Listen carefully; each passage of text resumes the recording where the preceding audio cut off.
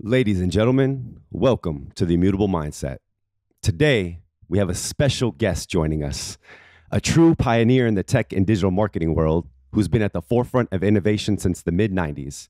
From brokering banner ads for Yahoo as a teenager to opening up one of the first digital marketing agencies in the country, F5 Consulting Group, with his first client being none other than the aforementioned Yahoo.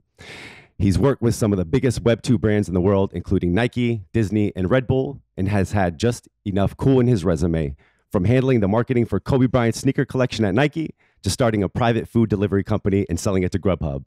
Entry and exit. But that's just the tip of the iceberg. Charles has been a constant trailblazer in the tech world and has been involved in the crypto space since 2014. He's consulted with some of the biggest players in Web3 like Polygon, Dapper Labs, Cardano, Chainlink, and Coin Telegraph. And now he's taking on a new challenge as the global lead of business development for Aptos, a layer 1 blockchain. So please, let's give a warm welcome to Charles Adkins, the former VP of NFTs at Polygon and former VP of strategy at Land Vault, and the man who was an OG crypto kitty before you knew what NFTs were. It's going to be an epic ride, folks. So let's get started. Charles, welcome to the Immutable Mindset. Yeah, thank you so much for having me. It's good to be here. Good to talk to both of you guys. Hey, Charles, Awesome. What's happening, man? Yes, it's an absolute pleasure. Charles, I have to say, I have been following you on Twitter, and I thought I had a plan for this show. I thought I had a good idea as to kind of your background. You know, I did the recruiter thing, looked at your LinkedIn, and had this idea in my head, and had to do a little bit of this, and then a little bit of that, which is throwing the script away. And I had to start afresh because I pressed play on the tape and I heard you start speaking, and you are absolutely a technological and digital marketing trailblazer. And I want to dive right in there and start during those Yahoo banner ad days. Yeah. You know, which by the way is super cool and super interesting because I personally can picture that because I'm just that old, thinking back to that time. You know, I think about those early technologies, and since we are OG users of the web, and what I thought about them, and you know, thinking about the search engines we use, like Alta Vista, Netscape, social media like Friendster and MySpace, having to learn all of us here, man. having to learn. I know, right? Did everybody else have to learn HTML and CSS to code your MySpace and make it the best thing ever? You know, online marketplaces like Amazon, eBay, Etsy. My question is, what were your early thoughts about Web2 technology and interacting with them, since you were right there in the cusp of it? I mean, my early thoughts was, you know, kind of back at, like you were saying, even before really like the Web2, you know, especially social kind of took off. I mean, we were back on ICP and all of those other, you know, little chat messengers we used to use all the time. But, you know, at the time we were just hoping for like faster internet because, you know, we're on these like 28K, 56K modems, like slower than that. And what really, you know, it was great. You can like chat with each other. But when it came to multimedia, when it came to like, hey, I want to give you a visualization of this, tough. I mean, you wait like 3 to 5 minutes for like a 1 megabyte photo to download. And then all of a sudden high speed internet comes out and you're like, whoa, like we can watch video, we can listen to sound, we can put music. My porn is so much faster. And then that's when like one of the biggest trends that I hated so much, everybody started putting music on their website. You go to their website, it's just like immedially music autoplay in your ear. Yeah, and that was one of the worst things that could have possibly happened. So I mean, for me, I loved the application layer, but I was always so interested in like, wow, this like underlying infrastructure of this is getting so much faster, so much quicker than I ever expected. And that's what really let the users kind of decide how big they wanted their imagination to be. And I think that's kind of something we've seen over the past 25, 30 years is just, you know, when the infrastructure gets a lot better, the users get super, super creative and get to do whatever they want to do. Totally. And I think back to you know, asking my sister to get off the internet so I could use it, and where we are now, and it has been such an incredible pace of development. But going back to that, you know, what are some of the most interesting parallels that you see between the development of Web 2 and where we're at in the development of Web3, which I believe the last time I heard you kind of talking about where we're at in the development process, I heard 1986, and then most recently we're like beginning of 90s to mid 90s. So where do you think we're at in that development, and what are those parallels you think are interesting? Yeah, I think a lot of the parallels are still lying at the infrastructure level. So, beginning OG internet, it's a lot of like, the router systems. And then after router systems came out, there was like a new technology called packet switching. And like this small company started it, and it was way faster. So, Cisco basically went out and bought that company, acquired them in like 72 hours.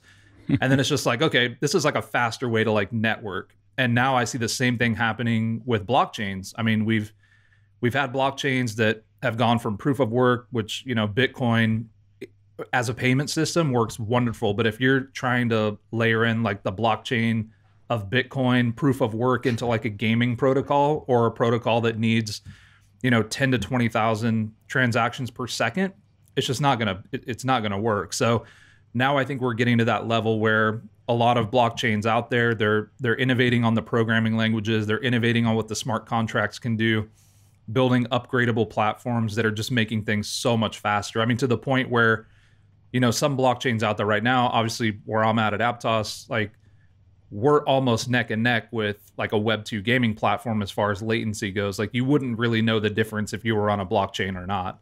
So I think that's where we're kind of going right now, and that's where I see a lot of the parallels. The infrastructure is great. The other one I will touch on real quick is that, even back in Web2 days, everything was like started out artists, musicians, DJs first, always. Like the one thing you could always find was like where your latest band was playing on like a chat board or like some kind of a message board. They loved artists, they loved DJs, like they loved the punk music. You could see that. Now we're doing the same thing. It's artists, musicians, people. Cultural trends. It starts with the culture. Always starts with the culture. Not the tech, and tech follows. And then the tech follows where the culture is. And then, unfortunately, a lot of times the culture gets buried. So I think, we're going to fight real hard to make sure that doesn't happen quite as bad. It's a little bit inevitable, unfortunately, but I think we can hold on to the culture a little bit better this time around.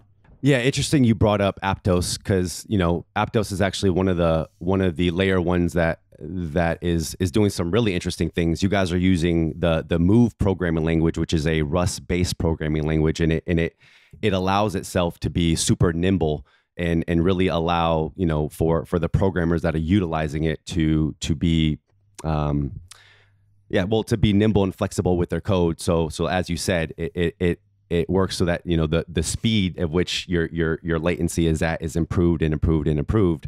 The more that you can add to the code, the more that you can be more immersive and interactive for your users. In terms of that early experience, and same with Web3 as Web2, it's a nascent technology where everyone that you talk to that isn't involved in the space is telling you this is not the future, that a blockchain is just a ledger. How does that look in the future? There is no future. And when I think about that, and then Web2, I go back to, and I don't know if you remember Paul Krugman. And for those that at home that don't know, Paul Krugman was a famous economist in the late 90s, early 2000s. And I remember him, I remember the famous quote where he said that he thought that the internet would be no more impactful than the fax machine. And everybody kind of was like, oh, that's an interesting take. And okay, cool. We're hearing the same thing with Web3. You see all this development around you. You see all the big players that are going from Web2 to Web3. And yet my mom and dad really do not believe it. And they don't understand why I work here. And by the way, everything that I'm working on is going to go to zero. How did building and operating within that environment specifically, where everybody's telling you this is not the future, help prepare you for your transition into Web3? Yeah, it's like you said, you hear the exact kind of feedback all over again. It was the same, like kind of along that Paul Krugman line. I remember somebody saying they had more people went shopping at their local shopping mall than even had email addresses at one point, like during a lunch hour. And I'm like, that's really weird. Okay, got that. But even moving like further along, like even to the beginning of Instagram, like I at the time was working with a department store that's fairly well known, and I couldn't get them to do Instagram for 4 years. And like every single one of those 4 years, they lost 50 to 75 million in market share, not to other department stores, but to people that had small boutique stores that knew how to do internet ads and were making, 1 million to 3 million in revenue a year. But there were like 50 of them taking market share from this particular department store. So finally they're like, yeah, well, we should probably be on Instagram. Like we don't understand it, but we should probably be there. And same thing over and over again. 96 Pizza Hut fired up their website and all they did was collect email addresses and they couldn't do delivery. They didn't understand it at the time. But when, e-commerce and them being able to deliver through an email system started to work, they had 380,000 emails in the Bay Area alone that they were just like, well, now we're just going to kill it. And they did. So I think we're seeing the same thing now. Is there's always an advantage to being an early entrant into a new technology. Either you're going to learn really quickly or you're actually going to get market share on some pretty important people. And like, Adam said, like culturally, the people that are typically in first are the cultural influencers. Like you don't influence somebody with a Super Bowl commercial. You influence people with like, 50 people that a new generation looks up to being involved in a technology. And we saw that in the internet. We saw that with social. We're seeing that in Web3. It's a big lift. I think right now people are thinking that we're not going fast enough because the velocity of what we're hearing in our ear is just so fast. Like in Web1 internet, inception days, it was, every 3 months you go to like a local computer meetup and you hear about the new technologies. In social, it was like, yeah, your friends understand social and they might email you an invitation to join a new social network. Now we're hearing about Web3. There's probably, I would say, 1 million tweets a minute about Web3. So even though the technology is moving quickly, it doesn't seem fast enough because we're talking about it nonstop on social media, which is interesting on Web2. That's important. That's an important distinction right there. Why we're talking more about it because the technology is to enable us to talk faster about it.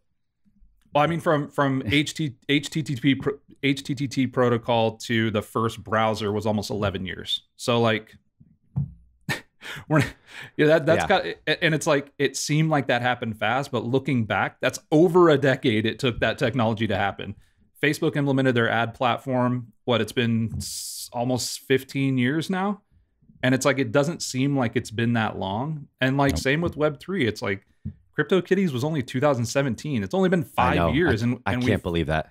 We feel like we've been through this like World War III of like market cycle and we haven't even started. Yeah. First step out of the first inning, in my opinion. We're starting that. Definitely. And to a lot of what you're talking about, it's that factor that big brands, growth above everything else, where I think now is that time where you really need to slow down so that you can speed up. And there, I think actually we have a particular case where we can actually kind of discuss this in terms of big brands that are entering Web3. The first one I want to talk, the first brand I'd like to talk about is actually doing it the right way. The Artifact and Nike collaboration, and I will stop this real quick and say that our recruitment consultancy, Probably Nothing Talent, we do support Artifact in recruiting, so I will mention that. So I am a little biased, but they are killing it, so that's why I'm talking about them. But the Nike Artifact collaboration, they cleared about $190 million in NFTs last year. And how did they do that? By being community oriented, by immersing their community in the lore, by bringing them in and getting them involved, by slowing down to speed up, in my opinion. And then what's a recent example of one that maybe could have taken that advice? Porsche could have done that. And so, I heard you recently speaking. I forget where it was now, but you were speaking with John Kraske, and you guys had kind of NFT heat. I'm not exactly sure. Oh, it was on a LinkedIn audio that we did recently. Yeah. There you go. There's a plug for John. There you go, John. Plugged you. But you guys dropped your thoughts and you brought something up that plugged a chord for me, and it was like mind blowing. Honestly, it was your dealership strategy, right? So slow down to speed up. What does Porsche have? They're an automotive company. So what do they have? They have dealerships all across the country, 290 plus of them, right? So what does that give you the opportunity to do? You can immerse your most engaged people at all these dealerships in your lore. You can, and so what you mentioned as a strategy was, why not go to all these dealerships, look at your top 5, top 10 owners, the ones that are engaged, that are, you know, that are more likely to utilize the NFT that Porsche dropped, and go to these events and be immersed in the brand, versus, you know, just dropping 5,000 to degens like us who are just going to speculate on it. You know, think small. Think about the 100 people that are going to evangelize your brand, and not the million people that don't care. You're putting it out to people that can't afford it. I can't afford a Porsche. I don't need their NFT. Not even you can't afford a Porsche. We probably can't even afford to go to all these events that they have in Monaco and all these places, right? Well, so like really thinking smaller. So I'm curious, in terms of the dichotomy between the two, have you seen any brands that have entered this space and are doing it right, mixing that Web2 marketing strategy with Web3? Any campaigns that you've seen that have just been like, wow? I haven't seen a ton, and I'll kind of go back real quick on something you touched on at the beginning with just the volume of, you know, over 100 million in NFT sales. And I had this conversation yesterday with somebody that wants us to do a very large sports sponsorship, and you know, the thing that they kind of pointed out to me was like, you know, NBA Top Shot is huge, and, you know, this is just such a massive market. And, yeah, you know, so I started looking at the numbers, and this is where I think all of us that are in Web3 have the blinders on massively. And I'll give you 2 examples. That's NBA Top Shot, 562,000 unique wallets. That's not even the average. So the average attendance of one NBA team, just their home games per season, is 700,000. That's just one team, and that's just their home game. So 500,000 wallets, not a drop in the bucket for the entire NBA, or, you know, any other industry that's bigger than that as well. Second is, I spoke with one of the lead investors that invested in Discord way back in the day, and had a conversation with them about, like, what are their thoughts on implementing, you know, Web3 tech into Discord? Are they going to do it? What are they thinking? And they said, you realize that Web3 users or NFT communities on Discord only represent 0.8% of our users. They're like, if you know anybody that's going to change their product roadmap for less than 1% of their users, but what's the first thing we do when we talk about Web3 communities? Go make a Discord, go make a Discord. There's literally nobody there. So like, or it's all the same. Isn't it all the same people, right? Like, I just run into all the same people. It's the same 3 million ETH wallets that buy every single NFT. So like, to your point about like Porsche, it's like, you know, dropping 7,000, 10,000 NFTs, that's great. That's literally only double the amount of people I went to high school with. So like, let's like we really need to like think of the numbers here and the scale that we're talking about when we're thinking of like real consumers that are out there in the market. When you've got companies like Roblox that are doing like 30 to 40 million daily active users, and we're like, can't even get 7,000 NFTs sold. It's like, it's like, Adam, like you hit it. Like we're not even at our first at bat. No, we haven't even started. People that are doing it right, I will say, like to Artifact point, is leaning on the culture very heavily. Like they use a lot of that playbook that Supreme used to use, you know, with scarcity and really bringing the culture into it. Mm-hmm. But what they're doing, like in a really smart way, is they're actually taking the feedback from the culture and using it instead of giving consumers their own idea of what the culture is. They're actually taking advice. And I think that's the big difference between, you know, the Web3 companies, or I should say the traditional companies that are doing good in Web3 and that aren't, is they're actually listening to the people that want to buy those NFTs. Yeah, I think brand equity, right? I think a lot of these Web2 brands think that they can just come to Web3 with the equity they built in Web2, and then we're all just going to be like, oh, cool, great, let's buy everything from Nike. It doesn't work like that. It does. I'm going to tell you the funniest example. So a major brewing company, which we all know and love, Red, White, and Blue, came, you know, to me, talked to me about doing an NFT drop, you know, for, you know, they want to do a Super Bowl NFT drop. And the whole pitch was like, well, you need to pay for the IP rights because we're going to onboard so many people. Like, you don't understand. We're going to onboard all these people into getting these Web3 wallets. And I'll tell you what happened. They sent out an email to all the users they had in their loyalty program, which was like almost 4 million people. Sure. Not one bought an NFT. Not one. Not one. They have no idea what it is. Their audience is not aligned yet. They don't know how to sign up for a wallet. They don't know what a wallet is. It's mistrusting, right? Number one, click-through rate was terrible. Wallet rate was near zero. Like, I mean, we've always found it, and I said this on that LinkedIn audio. In the United States, like, wallet acquisition cost is right around $105 to $115 just to get someone to sign up for a wallet. That's before they even buy the NFT. Wow. Interesting thing is, in developing countries where Web3 actually matters to their livelihood, where they need equitable banking, they will sign up for it for free because they know that they can have control of their own financial destiny. It's just developed countries, North America, wallet acquisition is expensive. The UX is terrible. Yeah, what I hear you discussing here, Charles, is the difficulties of actually participating in Web3. We're making it incredibly difficult, and you are making me remember Christmas 2022. And Christmas 2022, I was sitting around the dinner table with my 26-year-old sister, who's grown up with exponential technology in her face and in her hand. Whenever I hear about participation in Web3, I always hear my mom or my dad wouldn't participate. But I feel like that's like the lowest common denominator. Yeah, like, of course my mom and dad wouldn't participate. They didn't grow up with a mobile phone in their hand all the time, right? But my sister did. So let me tell you, and I'm going to make this quick. We open up MetaMask because I am getting a wallet in her hands, and I have an NFT already picked out for her. We get to the first screen. We do the little sign up thing, little sign up. Okay. We get to the very next screen. I think we're in it for like 7 minutes at this point, which is the secret recovery phrase.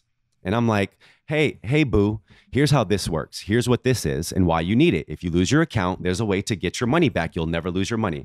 Okay, that's weird. Hey, don't worry. It's just like that alphanumeric thing that you put in your modem so that we make sure nobody goes on your internet. It's not that much bigger.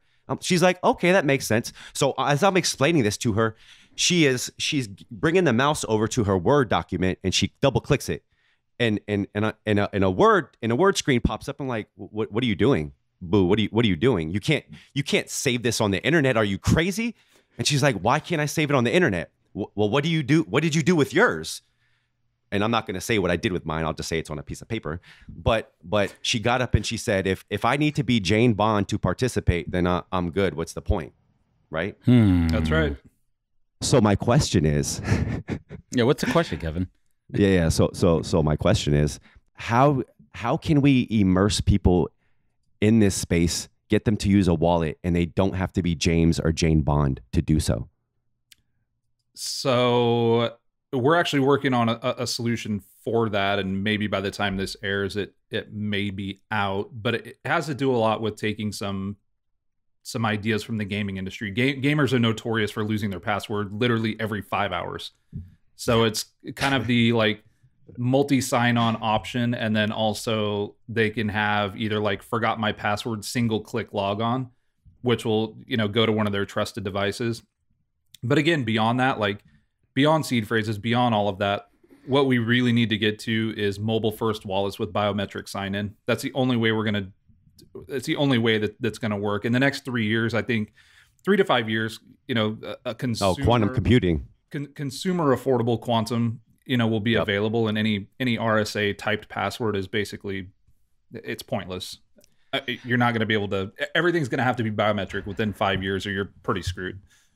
I think I saw that the supercomputer broke like every password ever created within like 10 minutes of trying. So yeah, there's one, right. And I don't think I hope a lot of people are not going to go out and buy this, but basically one that can break every typewritten password right now it's wonderful. About between $70,000 and $80,000. So once that consumer cost comes down, you could imagine that's saving a lot of money for some of these. If a government or a scumbag wanted to go buy that and break everyone's password, not that tough. It's actually not a bad ROI on that, but that's a whole separate podcast. Yeah, probably not. We'll table that one. Yeah, at least I'm not going to tell you who builds it. No, dark web shit right there. Yeah. And then just kind of wrapping this thought up, in terms of being early to a tech, right? So what we're talking about is being early to a technology, and when you are, you deal with the trials and tribulations, uphill both ways in the snow. It's just going to kind of be like that. What do you feel are the advantages and disadvantages to being early, and for you personally, how do you contain the FOMO that I think we all feel in this space as we're here, or do you? Yeah, I mean, FOMO is just going to happen. And luckily I'm old enough to know that I've missed a million great investments, a million great companies. I'm going to miss a million more. And it's just something that is going to have to be dealt with. Nobody can, when a technology this big is taking over the entire globe, like you will not get to be a participant in every single piece of that technology. I think like that's one of my superpowers from seeing that before, is that I've seen these patterns. And so I can kind of spot these patterns and like how these cycles actually go. I feel actually pretty sorry for the people that have not gone through these cycles before, because the amount of people giving them that FUD and just like talking crap on the industry, like this is bad for you, it's not going to work, it's going to zero. It's like, please understand, like I have heard this in 3 or 4 cycles now, and it's never gone to zero. And 5 years later, they're already using the tech that they just said they hated. So don't worry about it. But I do feel that, a lot of younger participants in Web3 are at a disadvantage only for the fact that they're hearing that kind of FUD for the first time. And that can be just a wreck on your psyche. Yeah, totally. And moving the conversation a bit forward here, I want to, we kind of touched on Web2 and your experience there, how that translated into Web3, and then let's bring it to the metaverse. Prior to Aptos, you were at Landvault as their VP of strategy, working with organizations that wanted to build in open metaverses, and I believe the Sandbox and Decentraland. Correct me if I'm wrong. Yeah, those were the main two, but they would explore all of them. Yeah, awesome. One thing about the metaverse and Web3 is, I absolutely don't think it's a debate anymore in terms of the whole discussion we're having right now. We are absolutely on the cusp of the next evolution of the internet. I don't care if anybody tells me it's going to zero. We are.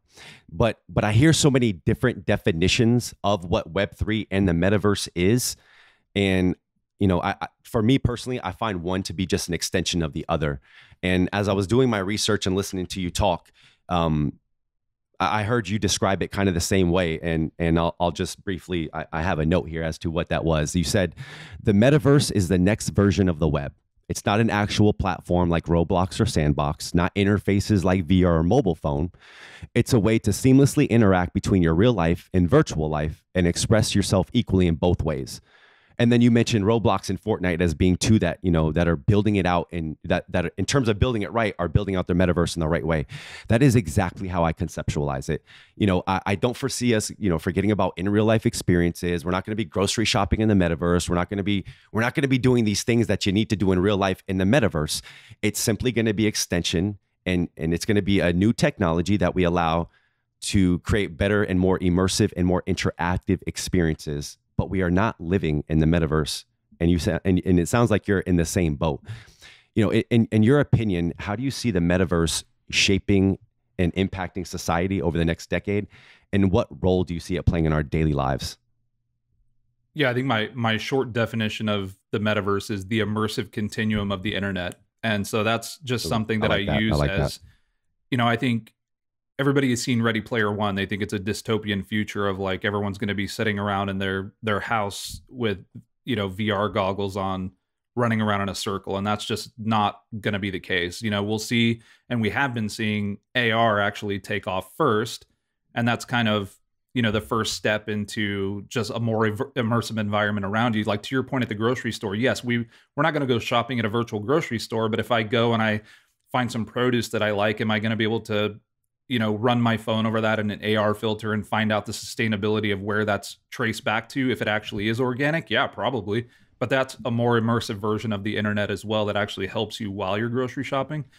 I think, the platforms like Fortnite, Roblox, Decentraland, one of the areas where we're lacking a little bit right now, and what I think Web3 is all about, is that user participation and that user ownership of assets. And I think any publicly traded company is really struggling with this, because it does shrink the gap of, where their profits actually are at the top line to, it's going to shrink that. And, and this is why I'm so hopeful for Gen Alpha, which is a segment of the population that I always keep an eye on, age, born after 2010, I watch their trends like very deeply, because when it comes to publicly traded companies focused on profit, I will tell you, if you know kids in this age range, they will not stand for it. They will not take it. So like eventually we see a lot of these brands dabbling with Decentraland, dabbling with Sandbox to see how ownership actually works with their consumer base. Not because they think like, oh, this is going to take off right now, but they know if they don't do it now, in 10 to 20 years, they're going to be out of business. AWS talks to Web3 companies all day long. Is it because Amazon thinks that, you know, they need to go Web3 right now? No, but they know that in 20 years, when those kids that have grown up that don't accept the corporate world for what it is today speak with their wallets, they better be ready for that. So I think like you'll see a lot of big companies dabbling right now, not to make $1 million today, but really just how to survive over the next 2 decades. I mean, that plays right into what we talk about all the time is slow down to speed up. I mean, it really goes into the ethos of everything. And the more I learn, and I'm learning through osmosis through incredible experts like you two, and the other group that I learned from are my 2 kids, my 10-year-old daughter and my 4.5-year-old son, that are experts in Roblox. And I look over their shoulder and I see what they're doing, and it's native to them. My 4.5-year-old can navigate the whole world of Roblox at this point, and he's asking me to buy things, and we're understanding what the interface is and the engagement. You're spot on with that, Charles. Watch what Gen Alpha is doing right now. Goes back to Gary. Gary Vee's been preaching that for a long time. It's like, watch the kids. This probably hit me the hardest was one of my buddies, Andrew, his kids having a birthday party. They're all around like 8 years old, 9 years old. They're all playing Roblox, like doing their thing. He got 200 Robux for his birthday. Like, obviously, like that's like winning the lottery, just losing his so excited. So excited. So all these kids are just sitting there playing Roblox, and his dad's like, are we going to go do stuff for your birthday? We're going to. And he's like, we're doing it, Dad. This is the birthday party. He's like, what do you mean? He's like, all my friends are in here. Like, they're socializing, they're chatting, they're all in there, like, and they're talking to each other. Yes, this is the world we're living in right now. And like, so he's like, lose, get with it, or he's get like, out. he's like, what do you mean? What am I going to do? He's like, we're doing it. We're buying things. We're spending my Robux. I'm like, wow, I need to pay more attention to what these kids are doing, because that's the consumer. People are like, there's no way anyone's buying shit on any of these games. Oh yeah, go look at sales for skins and the weirdest crap that my kids buy on Roblox, but that makes them happy. Yeah, it's customizable, and they're owning their characters and they're loving it. They're personalizing. I can tell you that Target and Walmart wouldn't have Roblox and Fortnite gift cards at the checkout counter if they weren't selling. And swag, they still have the swag. My kids have all the Roblox swag. Yeah, it's real life. But that's why technology is so awesome, right? It's age agnostic. It's prove it, right? It's just prove it, learn it and prove it. That's why I love it. And going back to what you guys are talking about, I think the biggest risk for brands is just simply not even trying. In terms of just giving it a shot, seeing what's out there, but be slow about it. I think they haven't cataloged what the last 15 to 17 years of what's been going on, right? Decentralized trust. The reason why we're doing Web3 and all these things are decentralized trust, central authority, going back to Web2. For Web2, I'm not sure if you remember, for the last 15 years, you have been making us your product, right? And who's going to know that more than anybody? Young people, and the younger generation understands this intently. Their whole lives, they've been a product online. Yeah. But in terms of what you guys were just saying, the future is so much more immersive. It's so much more personable, more interaction. It's community oriented. And that's what I really think that, a lot of these brands are missing. So, do you agree? Do you think the biggest risk for brands right now is just not getting involved? I think they're scared to take the risk because of the feedback that they're getting. We've seen some brands enter the space, doing metaverse builds. Unfortunately, first thing they do when they call is like, what's our potential ROI? How much money do you think we're going to make? And right there, the conversation's like, okay, like you need to put this in like an R&D budget. This is not going under your like marketing CapEx, because this is not a marketing play. You might get a PR headline, but like this is not a marketing play. You need to start understanding what these consumers are saying. And unfortunately, they don't like to listen to it, because what the consumer is saying is, don't advertise to us as much. Don't push your product down our throat as much. Listen to the improvements we want. And that's all stuff that like major brands don't necessarily like to hear, because that means change. And change for a big brand is just as hard as change for, you know, an individual person. Like, it's uncomfortable. So like, I do think brands need to take the risk, but understand, like, you're going to go through a period of being uncomfortable and listening to this feedback. But yeah, I mean, like you said, like, take the risk, get your learnings, and, you know, build that institutional knowledge on what the space is doing. You're going to be way ahead of your competitors in the next, you know, 3 to 5 to 10 years. Yeah, totally. And you know, when I think about the brands that are actually doing it at least somewhat right, you know, we were talking about some of them earlier. You know, I think they're looking for ways to strengthen loyalty, you know, build a sense of community with their existing customers. And that reminds me of like what Starbucks and Polygon are doing with Odyssey and their loyalty program. You know, second, they're looking to connect with new customers and open up new streams of revenue. So that goes back to product feedback, listening to your customers, your new customers, the degens. You know, some of us that have been in this space, we're going to have a completely different want and need for this space. And I think Nike and Artifact and what they're doing, right? And then third, you know, exploring ways to reinvent some of the ways that you do business, make it faster, make it cheaper, make it better, right? In your experience, you know, what are some of the most effective strategies that big brands have used to navigate Web3, being the next the next evolution of the internet, and then how do you see some of these strategies evolving into the future as these younger generation that has grown up with Roblox and Fortnite as they enter this space as adults? Yeah, right now I haven't seen a ton of successes from big brands, and that's, you know, just a couple of reasons. One, there hasn't been enough time for these loyalty programs and CRM-based programs to really play out. Like, they're all just fairly new. Second to that is, if they have a really ambitious idea for marketing or getting people on board, the technology of the actual blockchain is just not up to par. Like doing a Super Bowl commercial where you think 1.5 million people are going to scan a QR code in you know, a 2-minute period. I mean, even the fastest of chains out there, right? Even if you like scanned that and they ran it through the Visa network, it would probably break. Like, it's just not one of those things that like you can actually get on chain to do a transaction that fast. I mean, those are things like we're trying to solve and we're working on, but like really ambitious, really high transaction type stuff with mass consumers, super difficult just with the existing tech. And then I think, you know, the long play is, how do you get a lot of those customers? You know, Starbucks loyalty program is a prime example of that. Like, I think it's a great idea, but we go back to that idea of like, how many people are running to do their mobile order for coffee are going to stop, get an NFT, get a non-custodial wallet. Like, it's that just want my coffee. It's that just want my freaking coffee. It's that journey again where it's, you know, until it becomes super easy and seamless and in the background. Like, we work on technology right now where the wallet doesn't even show up. Like, you just you go on the website, you're automatically logged into your wallet. So like, that's just stuff that like it needs to happen. People doing it right in the space. I mean, I think anybody testing, like, and we've had this talk with brands before. Obviously, like when I was at Landvault, we had technology where we could see, you know, all of the NFT ownership of all of the wallets that were connected to Decentraland and do all that analysis. And I will tell you, it's the people that were, people say like, yeah, there's not a ton of people there. Yeah, there's not. But guess what? The average wallet size of people that were in Decentraland at the time had over $17,000 worth of NFTs. Like, oh, wow. How many like other times are you going to find cultural influencers with 17K that are 2 clicks away from them buying something?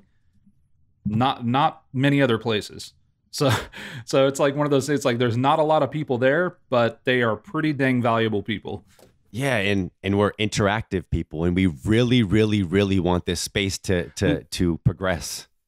Let me throw a question here, Charles, real quick, just a hot take. What do you think is the biggest threat right now to the Web3 ecosystem?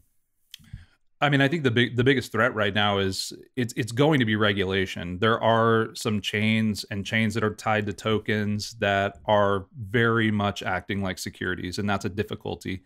The other thing is when you run into major brands, I know that like it's where you come into secondary markets and regulation where you can have like a lot of issues. Like Artifact and Nike have done a good job at this. Before that deal happened and went down, I had talked to Nike just because of my relationship there. And one of their ideas was actually, you know, dropping NFTs for access to the latest sneakers and then creating that secondary market where you can buy, sell, trade, the access to be the first to buy that sneaker. Unfortunately, if they created that secondary market to sell access to a new sneaker, if they were to advertise that sneaker any time during that period, they basically created an options contract that they're advertising for. So like there's just these really weird like regulatory conditions. It's like we've seen with every regulatory entity, they're always 2 to 3 years behind. And then when they do, you know, implement regulation, it's typically very heavy-handed because they don't understand the ecosystem. So they just put a very broad brushstroke over the entire industry. So I think we still have to go through that period. And I think there's going to be some chains linked to some pretty popular tokens that are going to suffer pretty drastically for it. Yeah, you know, when you boil it down, I'd say probably 19 of the 20,000 are just kind of shitty software companies, right? Like, let's just keep it real. They are absolutely securities. They operate and act like securities. And so, you know, to that end, that's why I don't behoove Gary Gensler as much as I really want to. You know, I don't behoove Congress. I want us to slow down, to speed up, as we've been talking about. I want these people to understand this space and technology, at least have people that are making these big decisions, at least have some people, you know, in a seat that understand what Web3, understand why we're doing it. We're not honestly just a bunch of degens with magic internet money. We're actually building something that we want to be sustainable. So, you know, to that point, I do hope that we're very deliberate about regulation, and I hope like you said, I hope it's not broad and heavy-handed. And I'm really looking forward to the Hester Pierces of the world, and those folks that actually understand our space having a say and a voice in there. I do think there's a lot of times we don't help our own case, though, especially in the space of NFTs, especially the PR side, You know, when you really look at some of the NFT purchases that have like access to a specific event, when you've got people buying 4 and 5 of those, okay, well, what are the extra 4 for? I mean, obviously, like you're speculating in order to resell those. So like, that's where, you know, I just was looking at some Tom Brady NFTs. They minted, I believe they minted like 2,500 of them.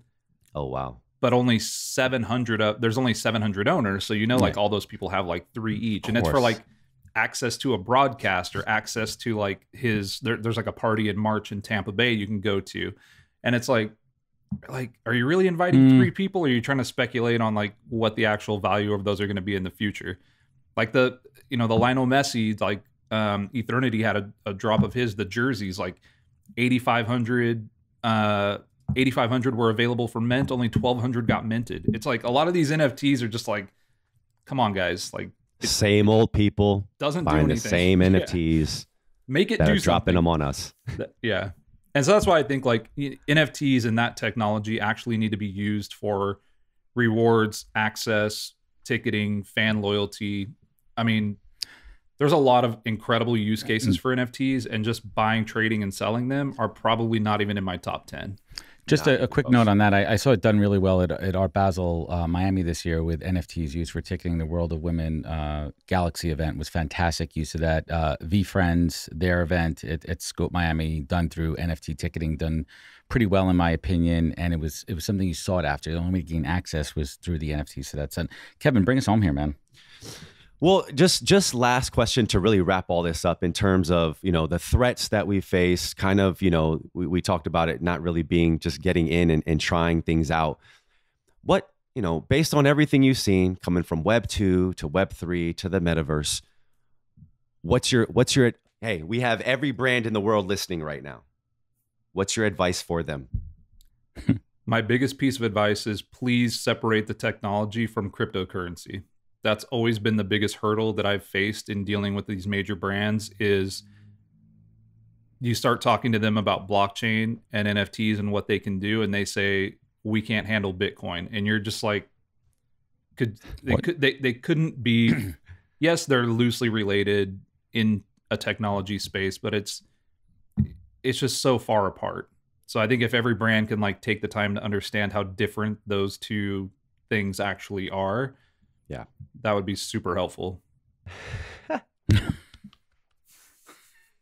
We're trying new things here. Yeah, I always say that Web3 is not crypto, crypto are not NFTs, NFTs are not blockchain, blockchain is not Bitcoin. And if you are lost in any of that, then you really need to immerse yourself more in this space, and that's what these big brands got to do. So that makes total sense. All right, we are getting close to the end of the show, and we are moving to a segment we like to call the lightning round. Charles, we're going to give you two options. You have to pick one or the other. And if you choose neither, then you must promise to us that you will take a shot of something strong right after this show. Whew, 9 in the morning. So I'm going to pick one or the other. Perfect. All right. And I'm going to make this hard on you. Here we go. Go for it. Kobe or Michael? Michael. Nike or Adidas? Nike. Crypto Kitty or Crypto Punk? Punk. Ethereum or Solana? Okay, this is going to be the toughest one. I'm going to go Solana. Yes. Good choice. NFT NYC or NFT Miami? Oh, Miami all day. Web2 or Web3? Web3, gotta be. There we go, baby. There we go, baby. NBA Jam or NBA Street? Phew, NBA Jam. I grew up on that. That's, come on. He's heating up. Boom shakalaka. He's on fire. He's on fire. Yo, those flaming nets, they have to bring those back, please. Bring those back. Oh, yeah. Real life. Yeah. Okay. So I actually own NBAJam.eth, by the way, which is like, oh, really? that was one of the first ENS names I bought. You snagged that. Hey, we need to talk after the show.